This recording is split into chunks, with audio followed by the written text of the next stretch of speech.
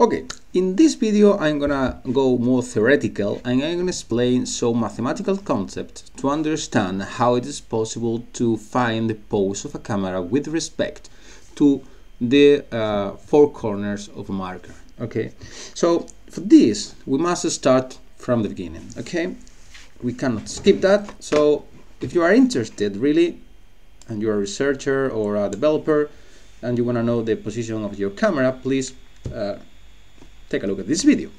Okay, the first concept we must talk about is that we're going to define what we have here. Okay, on one hand we have here our camera. Okay, let's assume this is the optical plane of our camera, and we can define this like that.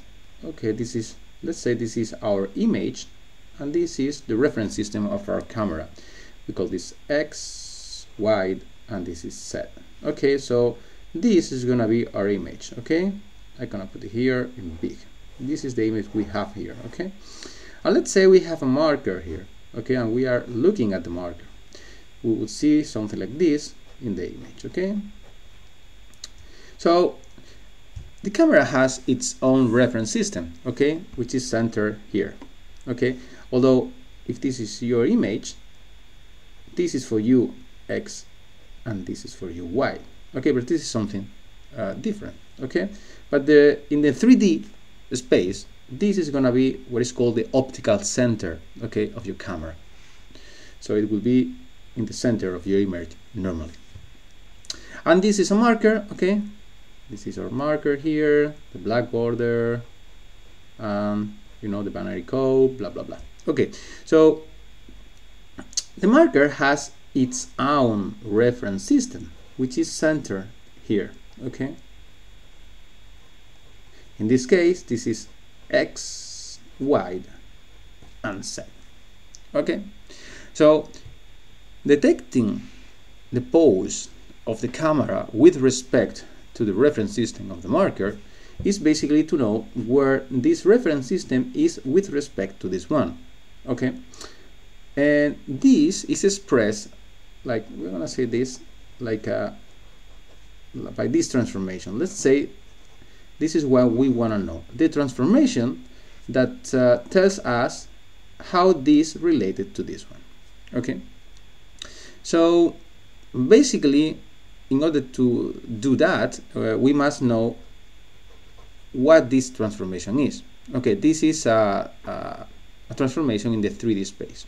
Basically, these kind of transformations are represented by a set of parameters. On one hand, we have what is called translation. Okay, we have translation, and in 3D space we can translate in the three axes. Okay, in X, Y, and Z. Okay, so basically we will have translation in X, Y, and Z.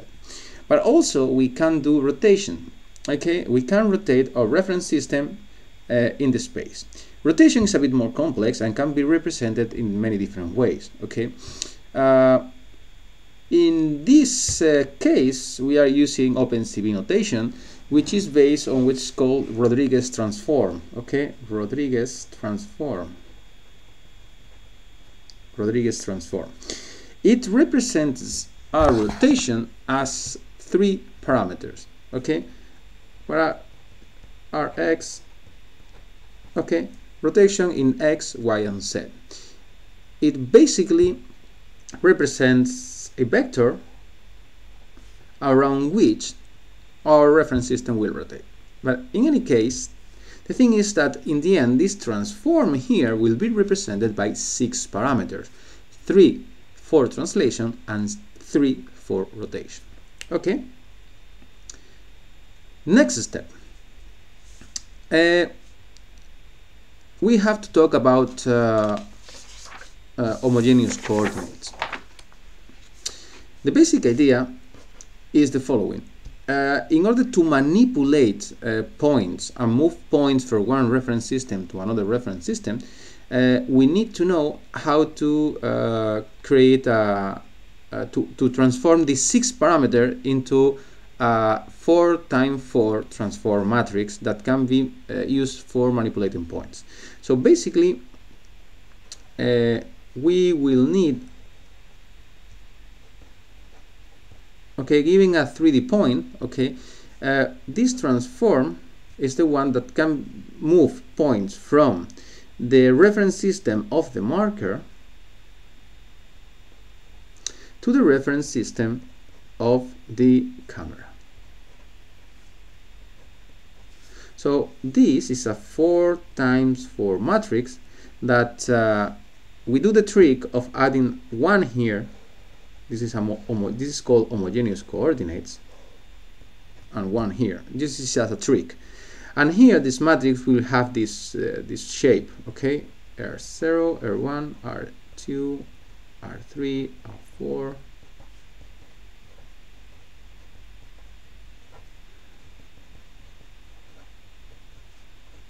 Okay.